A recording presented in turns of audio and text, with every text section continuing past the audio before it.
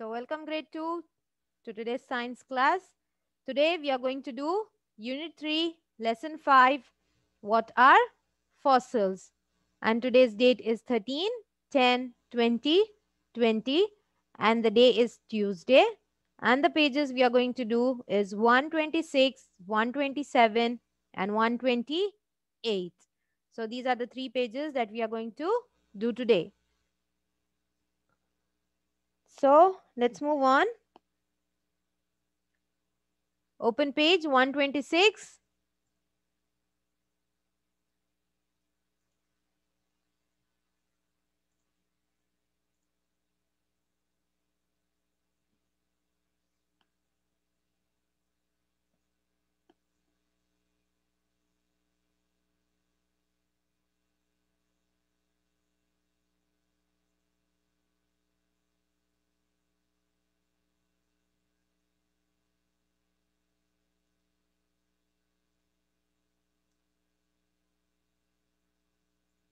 So write the date on the top. CW 13/10/2020. Write the date.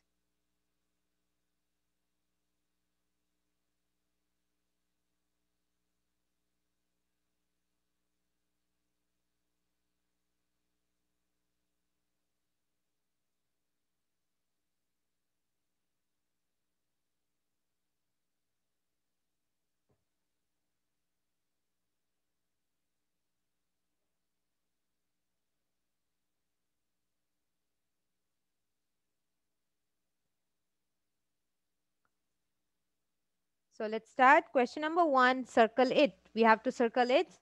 Now look, circle the animal that is extinct. What is the meaning of extinct? You have studied.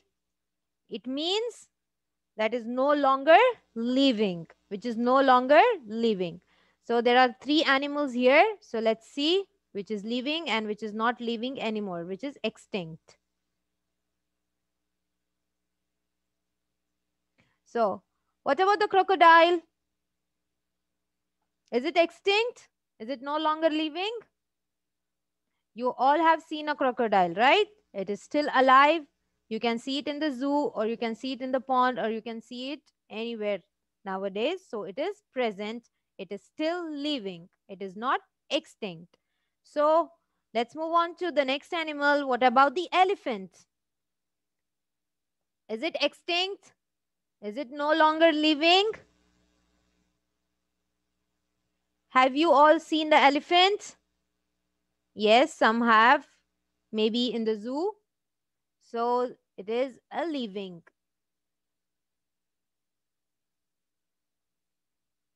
Yes, very good, Dilana. So even the elephant, it is still alive. It is still living. Very good.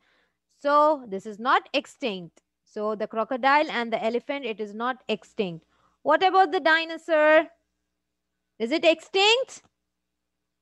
Yes, it is extinct because it is no longer living. You cannot see them alive anymore. So circle them. The dinosaur. Circle the dinosaur.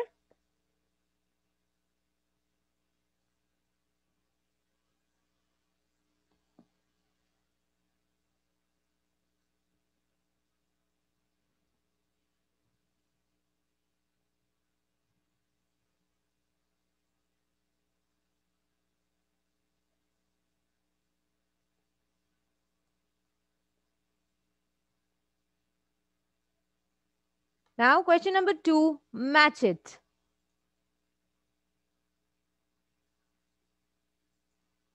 So match the living thing to its fossil. So there are the living things here, living animals. We have to match to its fossils. As you can see here, the first one we have is of fish. So which is the fossil of a fish? Is this a fossil of a fish? No. What about the next one? Is it the fossil of a fish? No. So the last one is the fossil of a fish. So match it.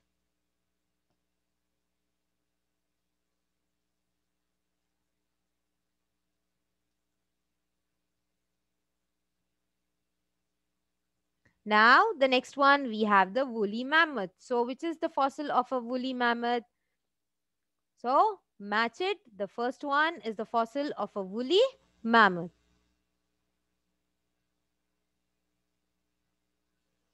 Then the last one, we have the fern leaf.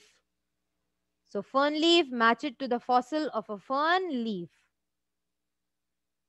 So, now you know, by looking at the fossil, you know how the animal or the plant, it was alive.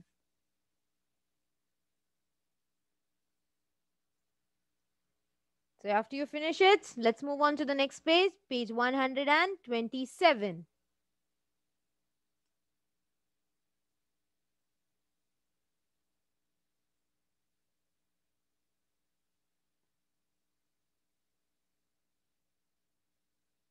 We have write a word from the word bank on each line to complete the story. So there is a story here. We have to complete it by taking the words from the word bank. There are three words here. So the first one is dinosaurs, fossils, and then extinct. So let's see. Have you ever been to a natural history museum? Museum is the place where they keep all the things which you cannot see anymore. That is extinct. So, there you can learn about animals that are dash or no longer living. What is the meaning of no longer living? Is it dinosaurs? Is it fossils? Or is it extinct? Yes, very good. It is extinct. Jude and Dilana. Yes, your answers are right. So write the answer here. Extinct. Extinct. Extinct.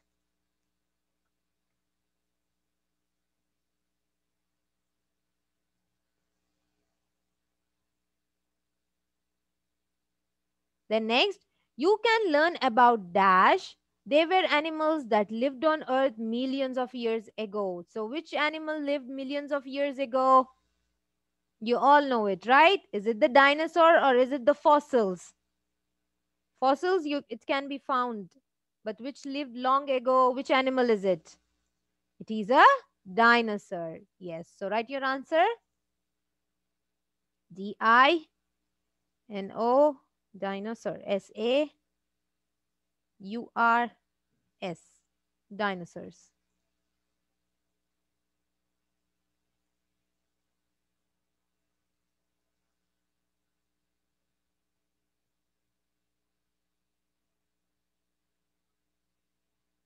Then you may see dash or what are left from plants and animals that lived long ago. So, what do you see of the plants and animals that lived long ago? What is found nowadays by the scientists? Yes, it is the fossils. So, write the answer fossil. Fossil. Fossils.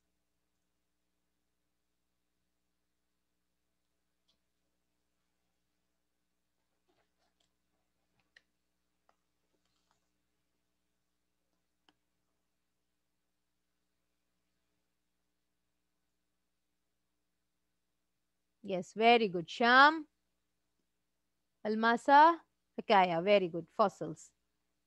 So now let's move on to the next page, page 128.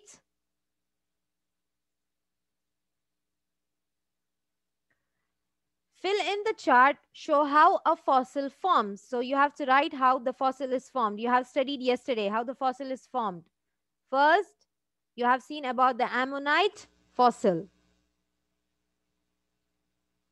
First, it dies and it is covered with mud or a sand. And then the second, the soft part, it starts getting rotted and only the hard part remains. And number three, the hard part turned to the rock. And number four, erosion wears away the rock and the fossil is left behind. So these are the four steps. So let's write the first step.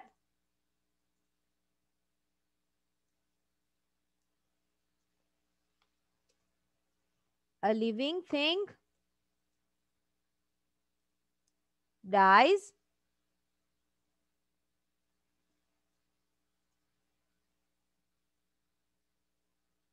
and is covered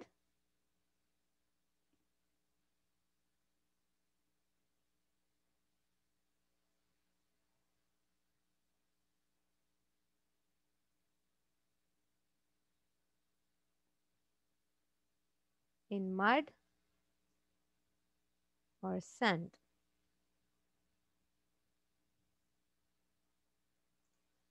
So a living thing dies, number one, and is covered in mud or sand. Number two, what happens? The soft part rot away. So soft parts of plant or animal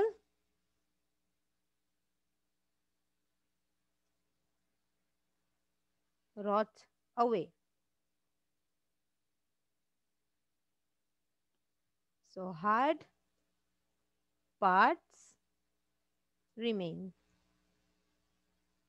So soft part it's rot away, and now only the hard part it is remaining. And then number three, what happens to the fossil, how it is formed? Then the hard part, it turns into a rock. So hard parts turn to rock.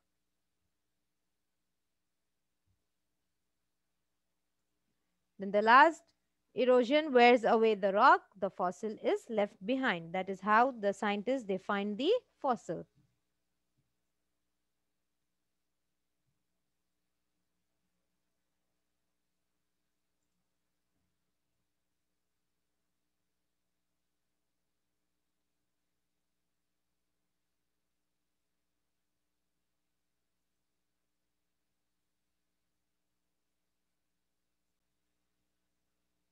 Field trip to the museum. In this hall, we saw fossils from organisms that lived many years ago. I used to think that all fossils were dinosaur bones, but our guide explained that fossils can be things other than bones. Click the highlighted areas to learn more about each fossil. When you are done, click the next arrow to continue learning about fossils. I was surprised to learn that this wasn't a dinosaur at all. It is a saber-toothed tiger. It lived after the dinosaurs, but it is still really old. Even though it is just bones now, I can imagine how scary it would have been with those long teeth. Ouch! Have you ever left footprints in the sand or mud? If you went back the next day, the footprints probably wouldn't still be there. These dinosaur footprints were found in Bolivia, which is in South America, and were made many years ago. I am amazed that they were preserved for so long. I wonder if something was chasing this dinosaur when it ran in this mud. This was my favorite fossil. It is a fossil of a dinosaur egg. We had fun imagining a little dinosaur hatching. I was just glad it wasn't a T-Rex. So now you know it is not only of the dinosaurs, there are many different types of fossils and many different animals have their different fossils. And this is a museum where you can find the extinct things.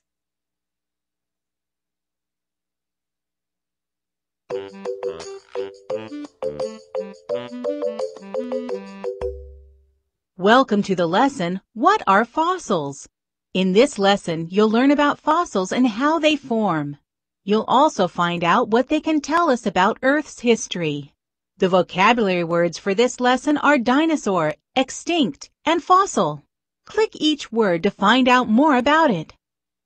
So you have learned about the vocabulary in this lesson was about dinosaur, extinct, and fossil. Extinct means which is no longer living, and fossil means what is left of a plant or animals that lived long ago. Did you know that fossils are what is left of plants and animals that lived long ago? This fossil came from a giant shark called the megalodon that may have been longer than 3 great white sharks put together. So now this is the fossil of a megalodon, which was a shark, which was a big shark, which lived long ago. Fossils can form in different ways. Click each picture to find out more. Now let's see how the fossils are formed. Fossils help us learn about plants, animals, and other things that lived long ago, like the dinosaur. Dinosaurs were animals that lived on Earth millions of years ago. Dinosaurs are extinct. This means that none of them are living anymore. This fossil is an imprint of a dinosaur's foot. The fossil is not actually the dinosaur's foot. It's hardened mud that the dinosaur stepped in. So now this is the imprint on the mud, that is the leg of the dinosaur which is found, which is the fossil. This is a fossil of the remains of a fish. The fish was covered with sand and mud in the ocean. Later, the fish became part of the rock that formed from the sand and mud. Because we have this fossil, scientists can tell that this fish lived long ago. If we find a fish fossil on land, this tells scientists that the area where the fossil was found was once covered by water. So now you know how the scientists, they study the fossil. If it was found on the top of the water, they find that there was water before, but now there is no water, so they find the fossil of the fish. So this fossil, it is the remain of the fish on the rock which has become hard. So how the fossil is formed? First the fish, it died, and the soft part, it rot away, and only the hard part remained on the rock. Then the hard part turned to the rock, and now there is a fossil. There are many ways that a fossil can form. Sometimes animals can get trapped in tree sap or ice.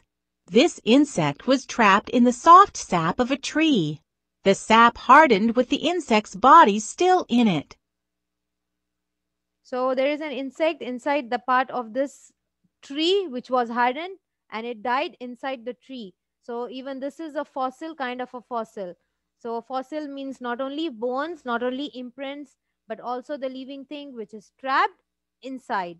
It may be the ice, the living thing which was inside the water, and the water, it became ice. So now the insect, it is trapped inside the ice. A soft plant can change to rock over time. Here, wood from long ago slowly turned to rock over a long time. So in this picture, you can see this is the wood from a tree from the long past. Now it has changed into the rock. So not only the animals or plants, now also the living plants which can change into the rock.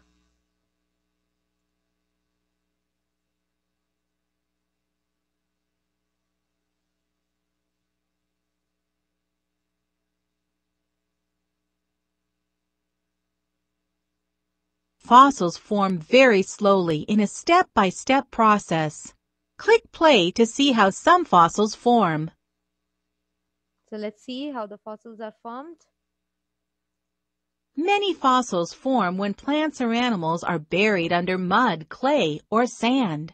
This log is buried under mud. Over millions of years, hard materials soak into the log and replace the soft parts. The result is a fossil of the log that is made of rock. We call this process petrification. So now the log, it has turned to a rock. From many years, it has been laid there. So it has now turned into a rock because the soft part, it has been rotted away.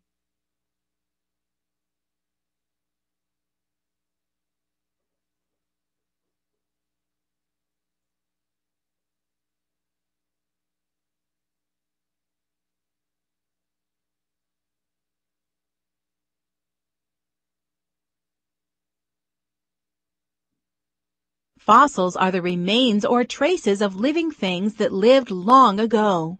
See if you can correctly match the fossil to the plant or animal that lived long ago.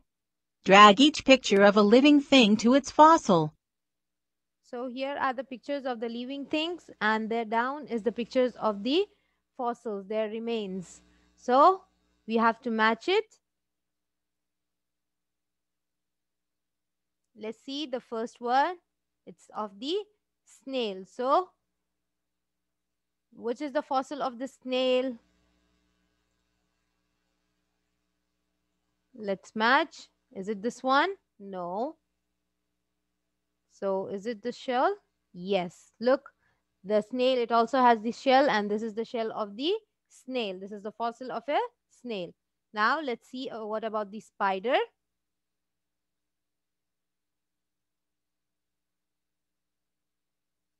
Is it correct? No. Is it this the fossil of a spider? Yes, it is trapped inside the sap of a tree. So this is the fossil of a spider. Now next we have the woolly mammoth. So which is the fossil of a woolly mammoth? You have it here. So let's match. So this is the woolly mammoth fossil. And next about the shark. So which one is the shark here? Look at the teeth of the shark. So let's match. Yes, it is right. So this is the fossil of the shark. Then we have the plant. Is this correct? No. Is this its fossil? Yes. So it is the fossil of the plant. Now the last one we have is of the dinosaur. So let's match. Good job! Yes. You matched the plant or animal that lived long ago to its fossil.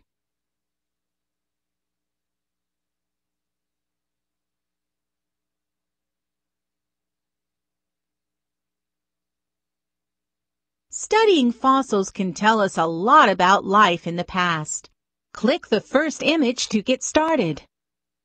Finding a fossil of a sea creature tells us that the area where the fossil was found was once underwater.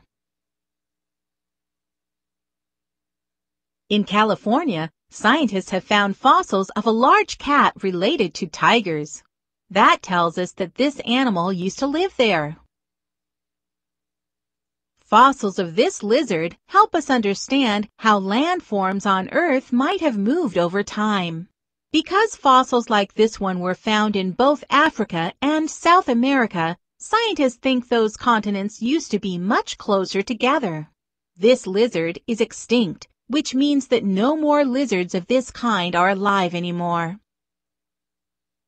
So these are the fossils of different animals which lived long ago, which are no more and which are extinct.